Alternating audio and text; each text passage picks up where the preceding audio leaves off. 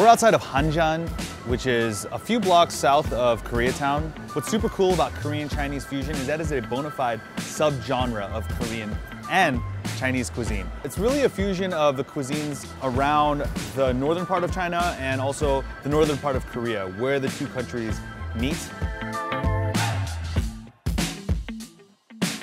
This is our Toki soju made in Brooklyn by my friend Bran, who's he's white.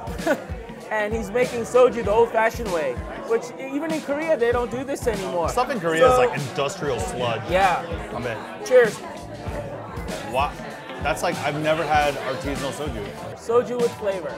I didn't even know such a thing could exist.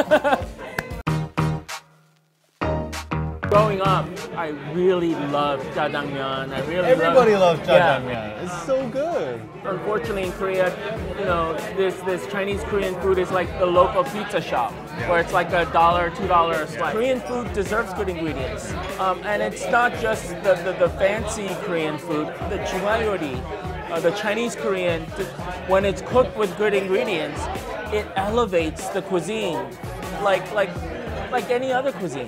What's really cool about Korean Chinese fusion is that it's something that really only Koreans know about.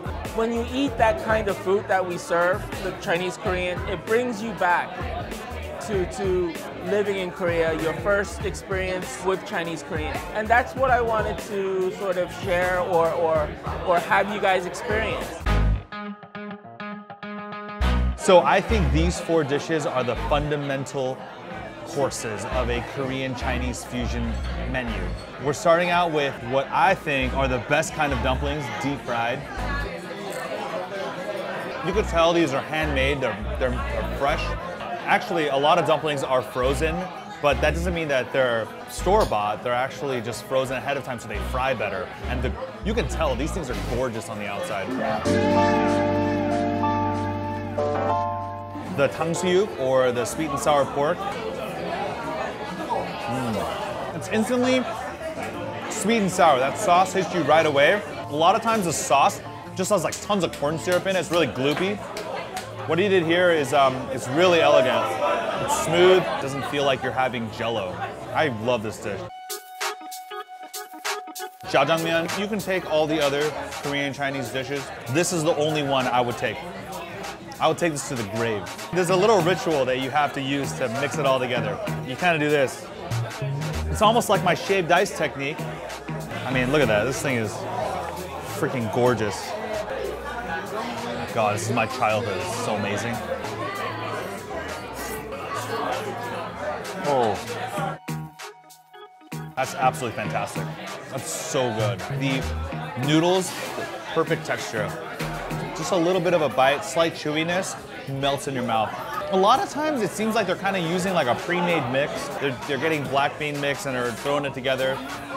This one has a lot of depth to it. It's meaty. This is the best version of jjajangmyeon I've ever had in my life, straight up. With the aromatics of like grilled onions, and you have cabbage, and you have meat that's like comprehensively pork. Jampong. This is the next level of Korean Chinese fusion. This is the one that has the most complexity. It has the most things that can go wrong with it. The first thing you realize is the red color. Oh my God, this thing is just chock full of seafood. Look at that. Shrimp, you got mussels, squid. It's immediately just pepper. It rounds out into like seafood and chili. That's so composed, and it's got fiery heat. Ooh, oh, it's got a kick. I gotta bring my parents here. Honestly, like, they would die. It's like, imagine if you had In-N-Out and Shake Shack your whole life, then all of a sudden you had like the Minetta Tavern burger, and you're like, oh my God, that's what a burger can be.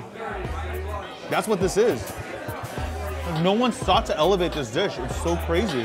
If you guys like what you saw and you wanna see more, click here. And now, time for barbecue. We're gonna have some chadolbeki with the good hair. Arguably the most popular cut of meat for Korean barbecue.